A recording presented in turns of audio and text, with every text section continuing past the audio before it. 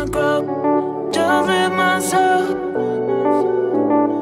I don't wanna grow. Hi guys, welcome back to the channel. It is Ashley here, and I'm putting you guys on some more free game with another frontal wig install. So if y'all want to see this slay, keep watching. I'm here today with my makeup artist, Markia.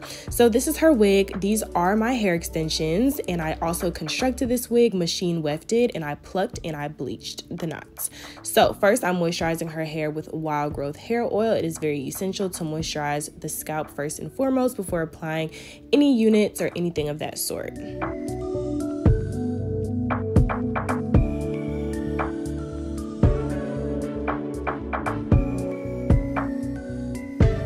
Next, I'm taking a needle and thread and I'm just sewing down her braids in the back. This just helps it, helps the wig lay a lot flatter. I've seen people do this with like the crochet needle and looping the braids through each other. So whatever fits your preference, but this is just what I do for a really flat, nice install.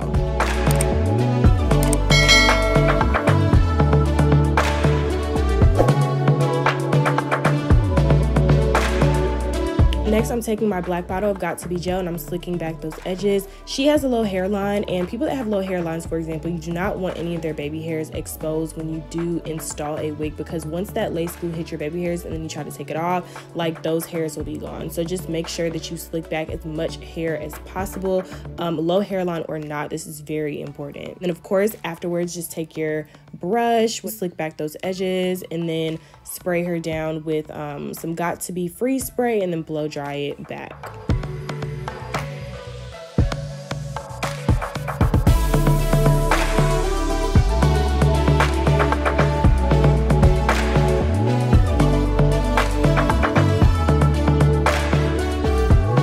Next, I'm applying the stocking cap, of course, lighter tones for lighter skin tones, and then I'm using my small scissors to just cut her ear holes out, and then we're going to proceed to spray that freeze spray down to lay that bald cap.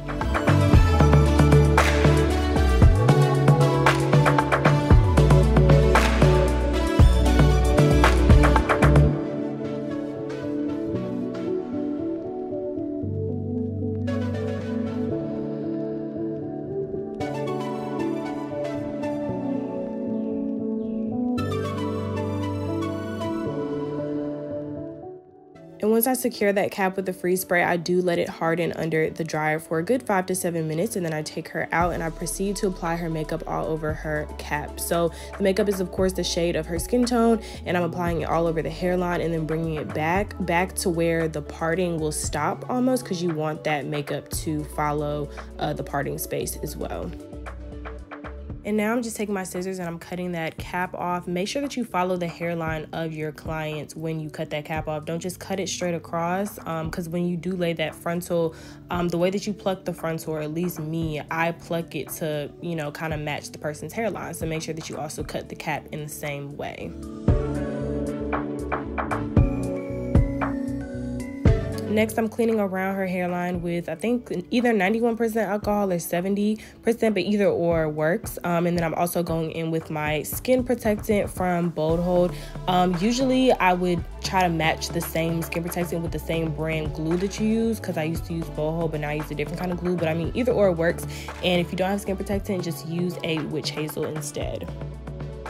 So now I'm taking that unit and I'm applying it to her head. I always have my client hold it down at the front as I adjust the back, and all my units come with combs in the back. And then I'm gonna go ahead and basically see where I wanna place that lace down, see if enough of the ball cap is also cut down underneath. And then I'm gonna go ahead and position to cut those ear tabs off.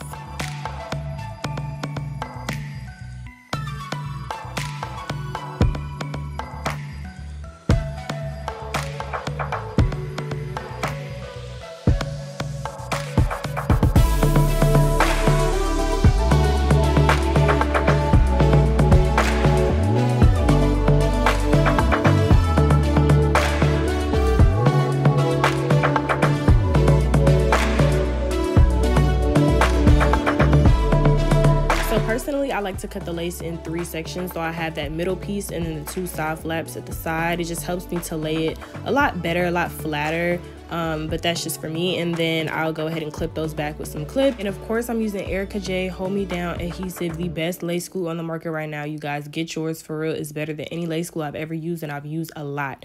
So of course, the first step I'm doing is I'm applying that lace glue on her cap first. That is the first thing I do. I always make sure that I melt the cap with the lace glue. Reason being, you guys, if you know the person sweats a lot, or you know, even just getting in the shower simply with their wig, like that cap underneath really isn't secure if you don't put any kind of adhesive on it to hold it down. So that cap can definitely slide back even when their glue is still glued down. Does that make sense? So make sure that you secure that cap with some form of adhesive, because I mean, the got to be glue that we sprayed on it earlier is strong, but it's not strong. So you want to make sure that you also melt that cap with the lace, if that makes sense. So I do that for the first layer, blow dry it, and then I'll go in with my next 2 to 3 layers. For her, I did 4 layers.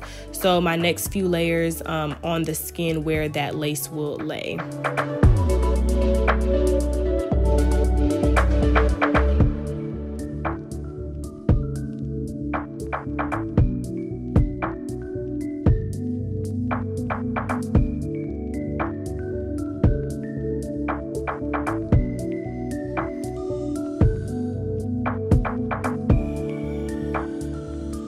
So once that last layer is pretty much tacky enough for you to lay that lace down, I start with my middle section that I cut, and I lay that first, and then I'll go on to lay the 2 sides. And as I lay, I just take my rat tail comb and I'm pushing that comb where I laid that lace down on the glue, and I'm pushing it back into the hairline. It just helps the melt a lot better.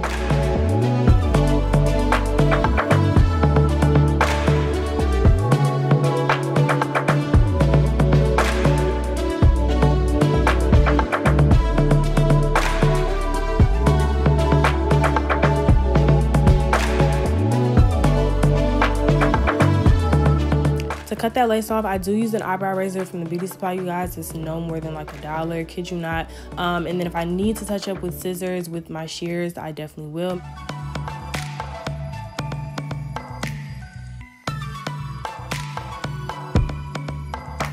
So before we tie that lace down, we're gonna go ahead and carve out the part first. That's really important, to just melt that part and also take out the baby hairs before you melt that lace. Then I'm gonna slick it down with my wax stick. I get my wax stick from the beauty supply.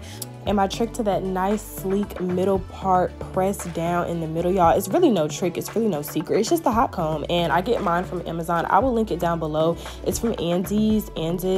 Everybody on YouTube pretty much has it, you guys, for the most part. It comes in gold and black, so I'm sure y'all have seen it before. And after that, I'm just carving out her baby hairs with my rat tail comb. So I like the baby hairs that start on the side with middle parts. It's just more natural looking, and I pretty much just try to mimic them on the other side. So I make sure that I take out the same amount of baby hair on one side as I do on the other, and I have her hold it down. You guys can see that melt. Like, where is the lace, sis? I just had to stop myself real quick, because where is the lace? Like, that is pure scalp. It's really grown from her head. Like, you can't tell her no different, period. So sometimes before I lay that lace down with my band, I like to take my Nairobi mousse and I want to push that hairline back. You know what I'm saying? Like, I want to create that really nice, like, bump scalp effect. So I push that hairline back with my mousse, and then I tie that lace down, and that just creates like that real life melt, like that real deal melt. Because when you take that band off after you push the hairline back with the mousse, yeah, like that's something serious. So make sure that y'all do that for sure.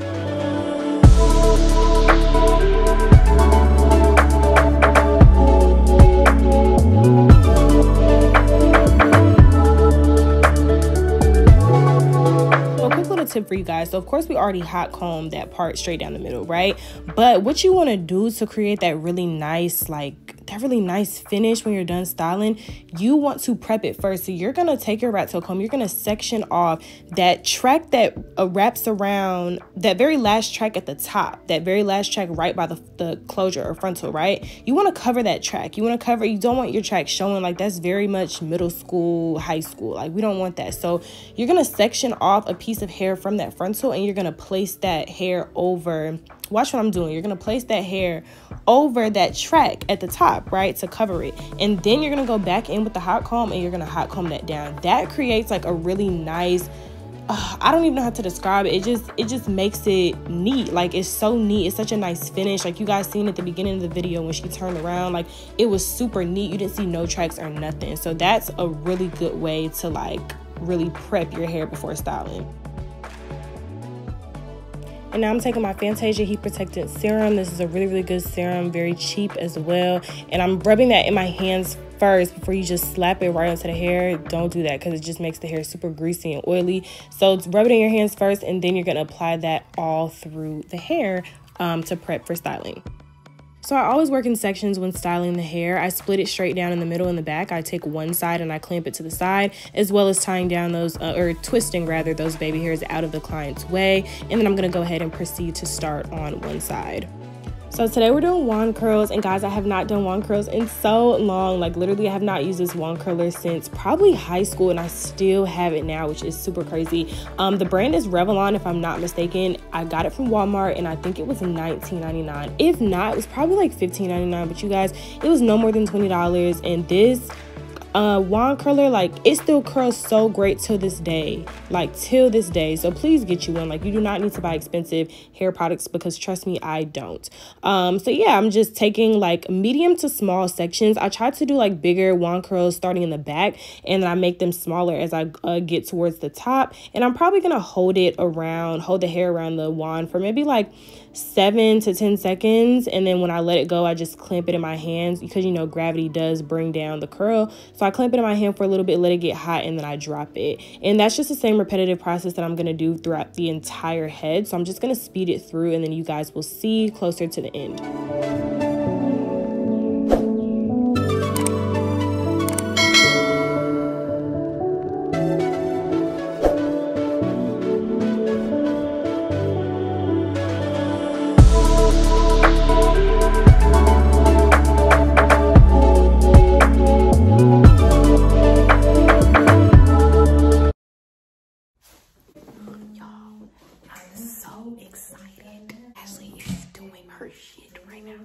Ashley is in her bag with my hair right now. Like, I don't understand. Like, this between me and y'all. You know, close to you. Book her. So we have made it through the wand curls, and as you guys can tell, her edges are already wrapped down. I did go ahead and do her edges off camera. If you guys follow me on my business page, which you should, you guys will see that I did a small little, you know, demo of me doing her baby hair with the mousse and the got to be, which I always use. And now to separate these wand curls, I'm not gonna just use my fingers and run them through. I was actually kind of, you know, indecisive about what I should do, because this is my first time doing wand curls on somebody else besides myself. So what I did was I just used my fingers rather, and I separated each single curl into 2 or 3 to just kind of make them fuller and less like baby doll looking, you know. So that's really all I did. And then I just went back in with my hot comb, and I kind of just flattened the top a little bit, because I wanted that top to lay like butter. Okay, and yeah, so that was really it.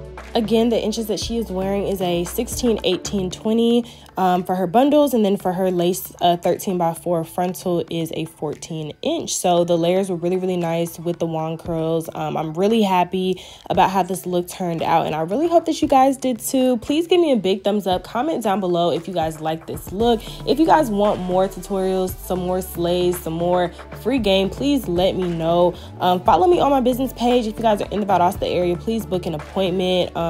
Support. I really do appreciate all of it. Thank you guys so much. Hit that subscribe button, and I will see you guys in my very next video. Bye guys.